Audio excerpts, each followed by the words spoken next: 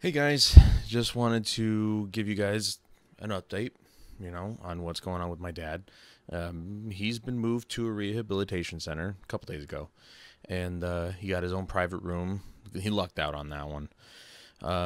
So the the craziest thing, again, like I said in the previous videos, he's one of the most stubborn people I've ever actually seen. Like he's so stubborn, his brain is stubborn. Like they refuse to just stop working. So it was like 3 days in, my dad was already moving his arm and his leg. And by the time we were moving him to the rehabilitation center, he was walking. So, yeah. I mean, they've projected him to be home by next week. So, he's gone from having a stroke last Wednesday to possibly being released next week. So 2 weeks. Feels like it's been a lot longer, but it's been 2 weeks, or at least it will be 2 weeks, which is it's insane to think about that. That's how quickly he turned it around. But again, it's a projection. It's not guaranteed. So he might be a little bit, might even be a little bit longer. Maybe be at the rehab center for 2 weeks instead of one. But my dad's gonna work hard and get home, but he's just cruising along, man. I don't know what it is with that guy. Just doesn't want to stop, doesn't want to slow down. I think it's mostly because he knows he's got responsibilities, he's got things to do, which, by the way, he won't be doing. When he gets home, he's gonna take it easy. He's got 4 boys that can easily take care of. They've got a wood stove, so got a cord of wood outside. So we're going to put that away. I've been taking care of the lawn and everything, so he doesn't have to worry about that. Basically, all the responsibilities, most of the responsibilities that he's had, the basic ones, here at home, I'm taking care of. But anyway, yeah, so he's already doing better. They've got a brace on his left leg to help him. I think his leg or his ankle. But it's to help it, I don't know, stay straight or something like that. Like, I don't know. I think they said it was to help his ankle get better. Somehow it's a brace to help his ankle get better because he could move it forward, move his foot forward, but he couldn't tell his brain to bring it back. So yeah.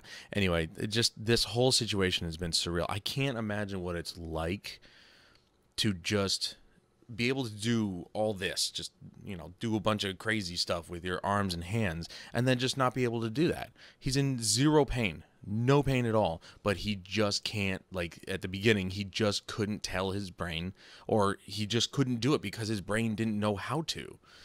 And I can't imagine what that might be like. He can feel things. He wasn't numb or anything. He could feel everything, but he couldn't do anything with it. He would have to sometimes physically tell his brain, move my hand or move my fingers or make a fist or whatever. And it's the craziest thing to just watch. Because we're so unaware of things that we do with our hands and stuff like that. We're constantly making gestures and stuff like that. And when you bring it up and you actually start paying attention, it's like, oh yeah, I am doing that. But it's only when you start noticing it that you realize it's happening. But it's insane. And it's always said what we take for granted, but it's just being able to move our arms and our fingers and our hands and everything. Basically is involuntary movements, so to speak. Like blinking and breathing are involuntary, and moving your arm and your legs are kind of like somewhat, sometimes you just move them without thinking it, but then other times it's like, well, I should probably stand up, and so you just think about it for a second, you stand up or whatever, you move your leg or your arm, and so you don't have to think about it very much. And it's just really opened my eyes to how important it is that we try to live as stress-free as possible. That's impossible to be completely stress-free, but we have to try to ease the stress in our lives because stuff like this can happen. And it's not like, Oh, it was just the stress. You know, it also had a lot to do with blood pressure and all that stuff. And in my family, high blood pressure, specifically in the men, is pretty common. I have it. Um, you know, so I try to not create so much stress for myself.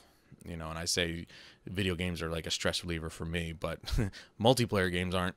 Um, but you know, doing this, recording videos and playing games that I enjoy playing, and I'm not super competitive in, definitely helps me a lot, as well as just relaxing. You know, it's a very important thing that we have to keep our mind at ease. Otherwise, you know, you stress yourself out too much, and then something like this can happen. So definitely have to try myself, especially to reduce the factors on that one a little bit. And hopefully that doesn't happen to me, but you never know. It's always, this was another situation when I found out, it was like, man, I don't think that could have happened to him. And it did.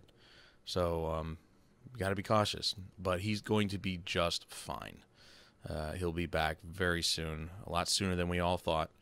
And he'll probably be back to doing whatever he wants to do, but I'll be sure to make sure that he's not doing anything too stressful. But anyway, thanks for watching, guys. Hope this kind of puts some of your minds at ease. I know I'm not at the forefront of your lives, and I hope I'm not. You know, but you know, some of you guys probably have been thinking about what's going on and everything from time to time, and I just figured maybe I'd let you guys know that he's fine. He's going to be fine, and he's going to be coming home very soon. So thank you for the well wishes. I really appreciate it, and I know he does. I told him all the time. And thank you guys for your support. I really appreciate it, and I hope to see you guys watching some more of the videos that I'm about to put out. See you guys later.